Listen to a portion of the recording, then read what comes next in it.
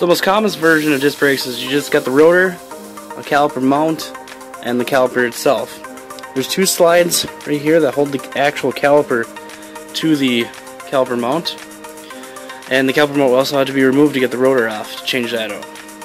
Whenever you're doing your disc brakes, it's recommended to either get the rotor turned, or if it's got too much run out,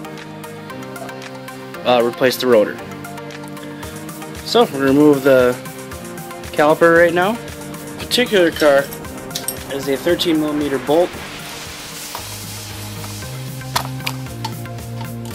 to remove the slide. And sometimes they will come out like this, other times they will spin. If they do spin, put the appropriate size wrench on the slide. This one's got two notches in it, and you just remove that bolt so it's somewhere where you're not going to lose it. Now we're going to get that upper one.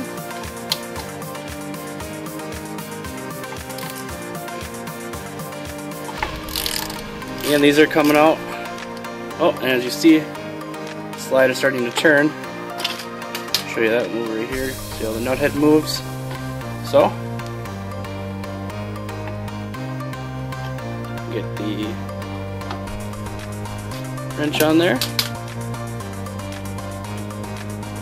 and remove the bolt. So now we have to physically take the caliper off, and it's been on there a while. It's pressed down.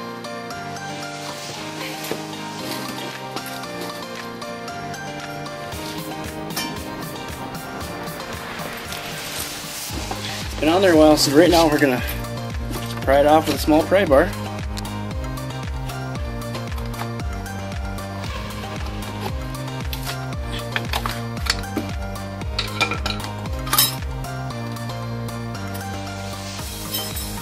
And then just nicely set the caliper off to the side. Now you have your brake pads right here, which you could relatively go into a pad slap. He's got a little bit of bite left to him. The other side was gone. But the proper way to do this is to actually clean these pieces up and lube your caliper slides and turn the rotor, which is now loose. So we're going to go ahead and remove the caliper mounting bracket. So as you see, the mounting bracket has two 13mm bolts into it to hold the mount bracket on. We're going to remove it right now, and these usually are on with quite a bit of force, so I'm using an impact, but a regular ratchet will work.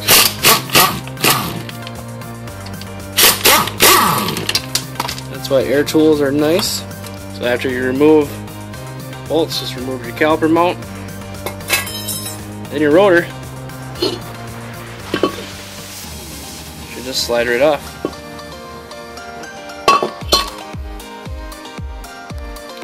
So now if you've removed your rotor, notice there's some rust on the back side and the front side. Front side of it. If you take the rotor off, you should always get rid of this corrosion to make sure that your rotor's seat unevenly.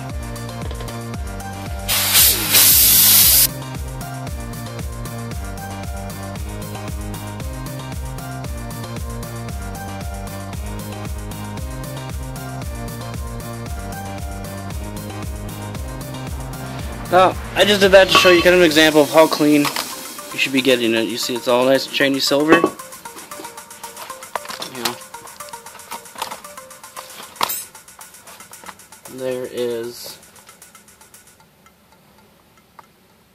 There's the bearing.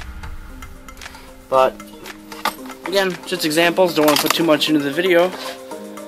So I'm actually replacing this bearing and the rotor. But the bearing will be in another video. So magically by editing, it's going to be clean. Brand new bearing. Now we're going to put our new rotor on.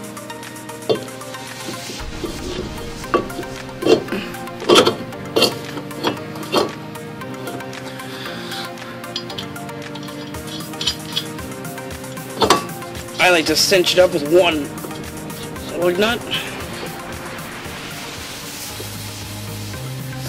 So that way your rotor is just secure.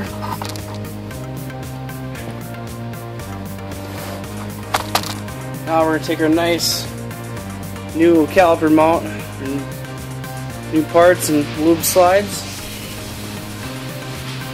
put it into place.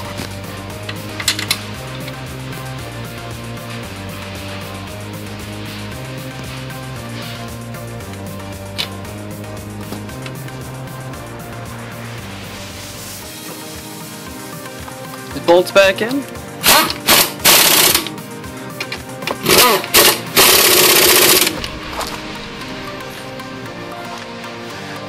Now your rotor and caliper mount are back in.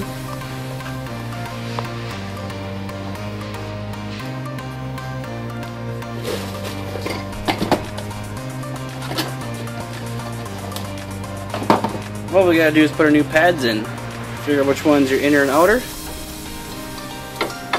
Slide your new pads into the caliper mount.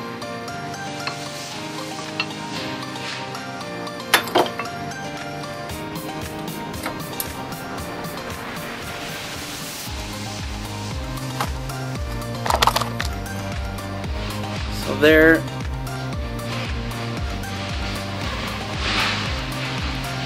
there's your new pads.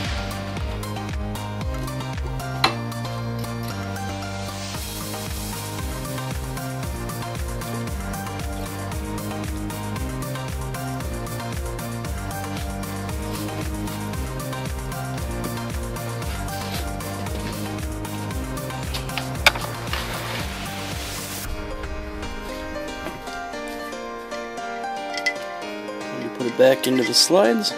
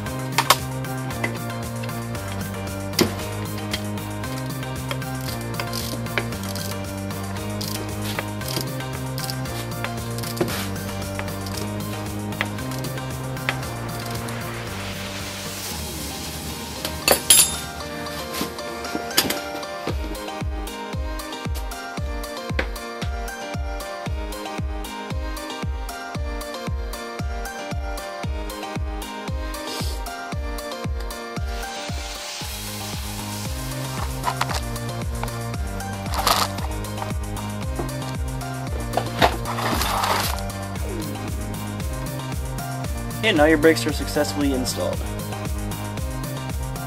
Okay, before you ever put that car in gear, you want to go on your test drive. Before you ever do it, make sure you pump your brakes first, because you did pull the caliper away from the brakes. There's no pressure, so you got to do this a few times. Make sure you have braking pressure. If you put it in gear, say reverse, you're backing out of your garage, and you don't have it, you won't have brakes when you back up. So make sure you always pump your brakes at the end of a brake job, and then do your test drive.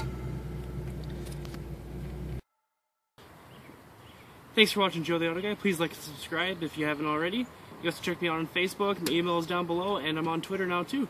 Thanks for watching. Hope this helped you. Have a great day.